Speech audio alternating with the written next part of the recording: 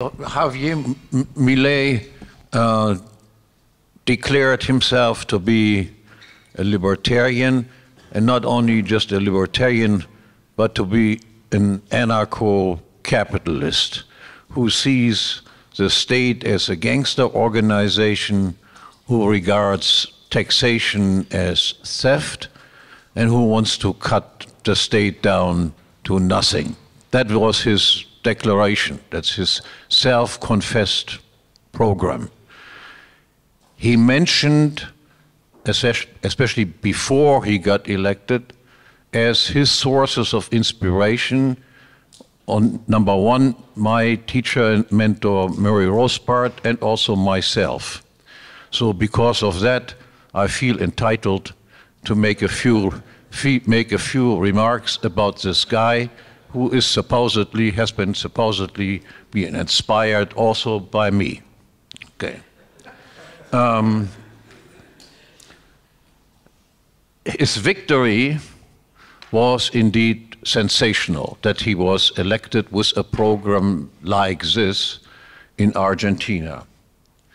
But as Tony has explained, the background was, yes, in Argentina you had hyperinflation, you had economic stagnation, increasing impoverishment, and given this background and given his showman talent that he definitely has, with a certain element of clownishness, his victory had very little to do, in my assessment, with Argentinians understanding any of that. Argentines are just as stupid or smart as Germans, Englishmen, Americans, and so forth. All they wanted, catastrophe is there, we want some change, and this guy promised big change. No understanding. Now, following his victory were some interesting developments. There were huge celebrations and jubilation among the libertarians everywhere. He was awarded one award in Spain, another award in Germany, another award in the Czech Republic. And as a president that was elected, he, of course, received all sorts of invitations to famous organizations. He went to Davos and all sorts of other big-time conferences. And there he gave some fired-up speeches before these elite public. These people listened to his speeches, but you can be pretty sure that went into one ear and went out the other ear immediately. Among the libertarian peanut gallery, there was, of course, huge excitement about it. Did you ever imagine that a guy like this would give a speech like that before an elite public? There was nothing special about the speeches. Speeches like that have been given thousands of times in better way by other people. The only difference was it was a different audience. Of course, they would never invite me to Davos to give a speech. We can wait for a long time before that happened. They never would have invited Rothbard to give a speech like this. But of course, I could have given a speech like that easily too. Rothbard has given hundreds of speeches like this. And I will explain in a few minutes why I think the people listened to that but didn't really care much about what he said. Also, thinking back, I have not checked that. My impression was that during his campaign, he appeared more of an anti-statist, and during his speeches that he then gave as president, the emphasis was more on he's being an anti-socialist, not so much that he is an anti-statist. But I have not checked that. But there was a slight change in tone and emphasis. The whole thing reminded me a little bit of the hoopla that you had when Obama received the Nobel Prize before he even had any chance to go on killing people, murdering people, and so forth. Now, of course, this was in the opposite direction. But again, all the prizes were awarded before there was anything to show for.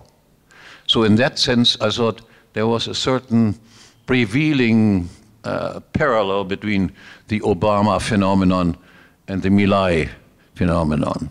So now there is obviously a time for evaluation. Now this evaluation that I will present is an evaluation that is from far away. I do not speak Spanish. I have been to Argentina years ago, but I'm not a knowledgeable person about Argentina.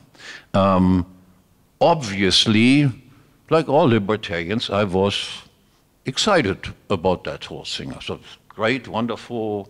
I wish him all success in his endeavors. But I never belonged to the cheerleaders in this group. For that, I think I have been too long in this type of business. I have seen many big promises and then following huge disappointments. And there were signs that I detected from the very beginning that made me quite skeptical and suspicious about Milei. I might talk about some of this thing a little bit later, there's some awkward things went on there. Now, if we look at his accomplishments, first, internal affairs. Yes, he abolished rent controls and some other controls, but by no means all price controls. There are still price controls, for instance, for medical insurance. He liberalized the labor laws, and some subsidies were eliminated, but by no means all. There were various deregulations passed, and also some privatizations occurred, but not all that many. Some politically correct ministries were closed, but a large part of the personnel was simply shifted to other departments. Yes, there was a certain number of people that were dismissed from public service, but by no means all. Many were just shifted from one outfit to another outfit. Some taxes were lowered, but other taxes were raised, for instance, on fuel and on imports. And there were also some taxes even newly introduced. And remember, taxes are theft in terms of Milei. Government budget, yes, has shown a surplus, but the surplus has not led to a tax reduction. The surplus remains in the hand of the government, is further spent by the government. The balancing of the budget was not only achieved by cutting expenditures, but it also was achieved by raising taxes. There was also no such thing as decentralization of power, which is a very important ingredient of the libertarian outlook. You give more power to the provinces, to the localities. No, his program is centralize the power and limited the autonomy of the various provinces that exist in Argentina. So the verdict for the internal policy, my verdict would be, that was all good, all nice, I am all in favor of that, but that was hardly earth-shattering reforms, more in the line of, let's say, Reagan or Thatcher, but in terms of the program of an anarcho-capitalist, no big deal. Then we come to monetary policy. That's even more important.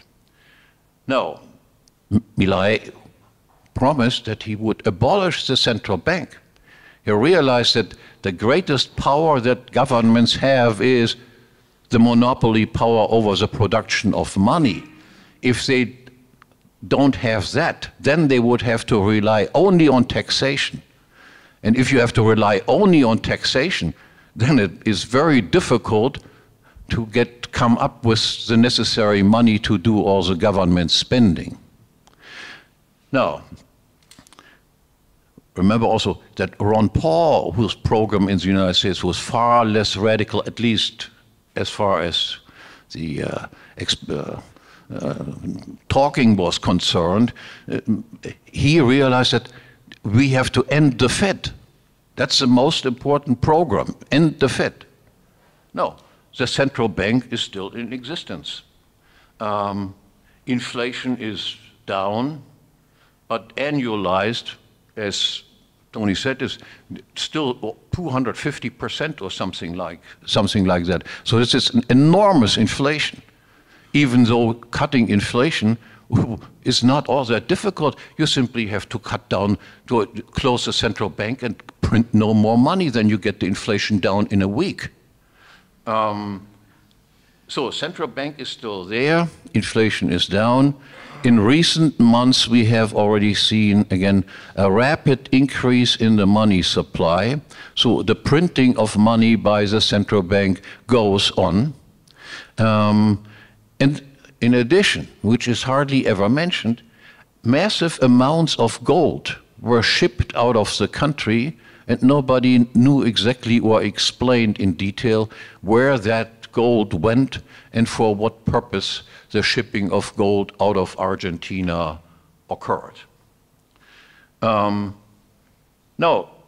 Argentinians are among those people who have the highest per capita amounts of dollars on hand. Because of the high inflation in Argentina, people shifted from pesos into dollars. They did their calculation and their savings all occurred in dollars. But normally under hyperinflation, under inflationary conditions, the peso will simply disappear and the dollar will take over. That did not occur. The reason was simply a price control as far as currencies are concerned. That is, if you wanted to buy dollars with pesos, you had to pay a tax for it. If you wanted to sell dollars in order to pay your taxes in terms of pesos, you had to pay another tax for this. This regime of currency price controls is still in place because you are forced, because of legal tender laws, you're forced to pay your taxes in terms of pesos and cannot avoid these currency controls that exist. These currency controls are, of course, a terrible regime.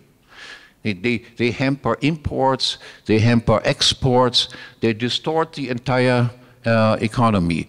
It would have been, this perfect solution has also been proposed by various people, I think by Milei himself, would have been dollarization.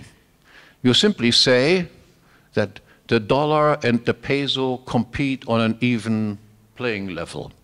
You can pay your taxes in dollars, you can pay your taxes in pesos, you can pay your taxes in terms of euros, you can pay your taxes in terms of in terms of gold, whatever you want. You simply close the central bank, no more pesos will be printed, and you leave it to the market in what type of currency people pay their taxes. Nothing like that happened. But he did say that he would do that very quickly. Now, instead, he still has a central bank, as we saw. The peso is still in circulation next to the dollar. with the price controls that exist. And the trust in the existing central bank is, of course, not very high in Argentina. The personnel that he employs is basically the same that created the mess that he wanted to get out of. There's a Mr. Caputo was a former central banker, and then Mr. Sturzenegger was a former central banker. All of these people studied in the United States. All of them are Keynesians. All of them served at various big banks and do the normal crap that all of these people coming out of America do in wherever they are sent to fix the economy of other people. So as far as monetary affairs are concerned, that was also not a big deal. Yes, inflation is lower, but it's still higher than it's in Turkey. And Turkey is already a disaster in that regard.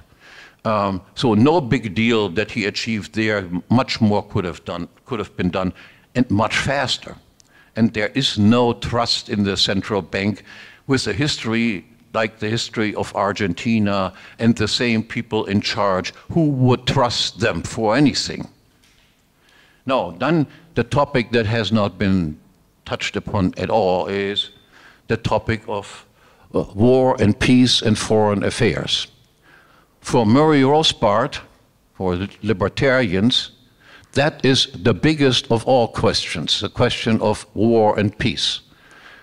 Any other topic diminishes in importance as compared with, are you in favor of war? Are you in favor of peace? No, the traditional view of libertarians, again, represented, for instance, in this regard by Ron Paul, for instance, is we take a position of a neutral country.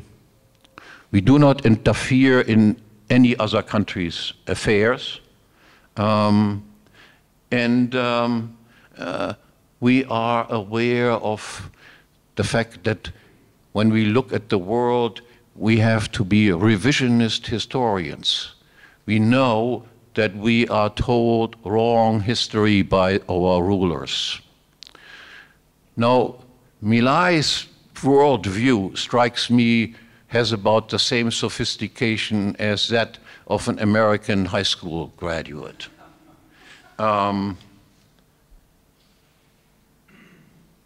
He is completely unaware of revisionist history. I doubt that he ever seriously studied Rothbard, even though he mentioned him frequently. And because of that, he is not considered to be a threat by the elites. Because in foreign policy, he is just a nice boy following along the main lines. The indications. So first, he does go to the IMF, International Monetary Fund, and instead of repudiating the debt, he now says, no, pacta sunt servanda, I have to just pay up to the contracts that we made. But these are not contracts. The government bonds are paid back by taxing your own population. So this is not, you don't have to keep contracts like this. These are no contracts. So they should have simply said, stupid that you are, you bought all of these government bonds, you will not get repaid. There is also no obligation of the government to repay debt to its own central bank that creates money out of thin air. This has to be simply ignored. The central bank does no longer exist. You don't care about it. You don't pay any foreign debt whatsoever. Say no. Rothbard's argument was, yeah, but what do people then, what will then happen? And his answer was, then nobody in the future will be as stupid again and ever buy government debt because they once realized it will not be repaid. That's it. Okay. That, of course, increased also the love for Milei by the international elite, he's going to pay all his debts. And then, in addition, there is some sort of love affair between Milei and all the institutions that are responsible for all evil in the world. He loves the United States, and the United States, when I say the United States, I don't mean the American population, I mean the American government. So he aligns with the American government. The American government is the most imperialist country that exists, the most warlike country that exists, the country that causes trouble wherever it goes, that kills hundreds of thousands of people. So there is no more dangerous government in the world than the United States. If you simply count the people who were killed by various countries, the United States is definitely number one. So why would you just say, without any need, could just stay neutral? I say, I don't care about foreign affairs. I just take care of Argentina. Why would you just love the United States? And why would you also love Trump? He emphasized how great his admiration for Trump is. No, Trump is a buffoon. Trump is a narcissist. Trump is a protectionist. Trump is also a warrior. Where do you think the weapons come from that go to Ukraine and Israel and so forth? They come from the United States. But he loves also Zelensky. He calls Zelensky a hero of freedom, gave him a medal. No, Zelensky is also a criminal clown who sacrifices the population of the Ukraine for a senseless war. Why does he dance in the streets with Netanyahu while Netanyahu is bombing Gaza to the ground, killing hundreds of thousands of people in the meantime? The most criminal person who currently roams around is Mr. Netanyahu, and he dances with him in the streets. Now, what type of reputation is this? Do we libertarians want to celebrate somebody as a hero who is a friend of the United States, who wants to also join NATO? Remember, you remember probably that Argentina is in the North Atlantic, because that's just, he bought a tremendous amount of airplanes from the United States. I'm sure that made him also many friends in the United States. He even sent some weapons to the Ukraine.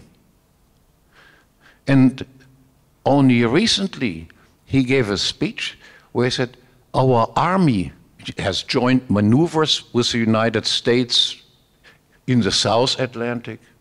And recently he gave a speech where he said, I want to just have more power given to the army.